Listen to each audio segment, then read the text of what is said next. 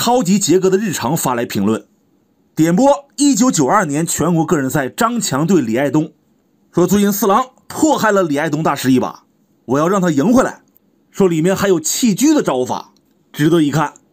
上了李大师当头炮，圣手书生马来跳，挺兵出车上马，冲卒出车上马，中炮对屏风马进三兵，红起边马，黑没有冲卒，上士进炮过河，黑方象棋进五，这是没有人了。未来红方平炮打卒，对手压力会小一点。弊端呢就是这招棋走不到了，车一平四，红方下一招是进车过河，黑方马三进四跳上来，好像要冲卒踩炮，直接打卒可以。李大师横车，给对手呢设一套，冲卒就亏了，红方给他打掉。那这过河卒好不容易上的岸，是不是要保一下呀？卒三平二，红方就平车捉马，他只能往回跳，红方在拆中炮打马，全是先手。换个方向，卒三平四呢，红方抓，这只能是平炮保了。那红方还有这个，打着马往后一退，吃炮挑了杀卒，白飞机。可能有的棋友不死心，那咱们再来看一看。平卒说过了，吃兵呢有根，那红方就捉马，马一逃吃卒，还是不行。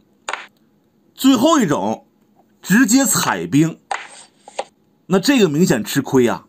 你这是先锋马，红方弱马，才走了一步跟你换掉，拱了，出车抓卒，他确实活下来了。平开进马吃兵拱炮，红方打中卒也行，委婉一点退一步也是大优。其实红方这5个大子站位太好了，一会儿这小马蹭蹭蹭就上去了。看这儿李大师横车，刚才说了冲卒踩炮不合适啊，圣手书生炮二平四，走这个这没法抓了。你红方如果平炮吃卒，我黑方就亮车，对手选择车九平八，先横的再直的，这算是因地制宜，其实不亏。黑方车一平二，红进炮瞄着中象，其实打呢黑方倒是不怕，这边有炮可以吃，吃完就变成4车见面了。黑方下的比较谨慎啊，录个士，这招就说彻底消除打中象的隐患了。其次就是这条线路比较畅通，黑方甚至可以起双横车形成联系。往下看，李大师退车到底线，用边马生个根，这咱说绕了一圈。黑方横车，红方兵5进1，黑方炮4平3条形，冲兵过河拱马吃了，用车抓，进马过河踩兵，双方一波交换。这边是无根举炮，不能发射。李大师马3进5，张强他一看这个棋挺难受，他弃子了，平炮对车。红方现在完全可以白得一马，用炮打，然后形成4车相对。李大师不干，他用车吃中卒。黑方上士，红方进马过河登炮，进车保炮之后上士，黑马7退6，攻击红炮退步。下一波黑方走急了，应该是把车放这儿站肋，实战平炮打兵，那红方可过来了。黑方走马6进8，心想你要是捉马我就退炮打车，你要是往上跳我就平炮打车。哎，可能有棋友说了，红方能不能去踩中象呢？这个可以，黑方吃马，红方架中炮，这个打中象是个杀棋啊，那黑方就平车，红方吃车，黑方砍炮，一车换双，这样走作为黑方还是能够战斗。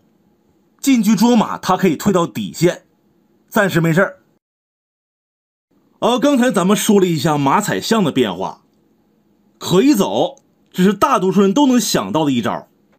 但是现场李大师这步可就没那么容易想到了，列位您上眼，他走的是炮8平7，家里车不要了。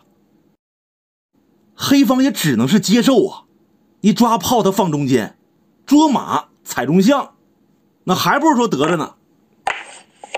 下面红棋踩掉中象，你看看，由于炮在这儿，你不能吃，闷死了。那不管卧槽马炮双将绝杀，车在这儿老将出不来，这你说说如何是好？圣手书生砍掉底象一将，这是带响的，有根也砍，反正刚才多吃一个，你打回来我就用象踩马。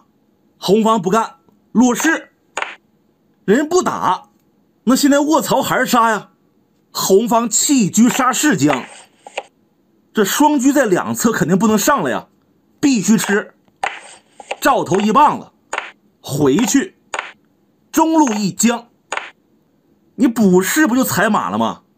红方处理的好啊，炮5平7，提前算到这儿了，不能去踩马，下底炮硬将，相当于双杯敬酒了，那不绝杀了吗？走个别的吧，称士，这也算是最顽强的一手棋了。你要是想着走士5进6，那红方就卧槽一将打底象一将，太凶了，所以这样弄是对的。下面李大师平炮一将，黑方只能补士，回马用炮将，立中炮踩马。哎呀，这一大套，刚才红方弃掉一个车，现在还多子了，根本没处说理去，这还叫着杀呢，下底车死了，黑方只能出将，红方平车吃卒，攻势连绵不绝。这个象如果飞走，红方会进一步车保住中炮，张强他底象不要，抓炮斩掉上将逃炮。黑方一看这棋要是放中间夸夸一换，自己剩单车寡炮，到时候对红方造不成威胁呀。算了，冲个边卒吧。红方过兵，黑方又换套路了，平炮，这什么意思呢？难道说要来个重炮打马吗？李大师炮7平4，这进炮一将，黑方要完，只能去挡。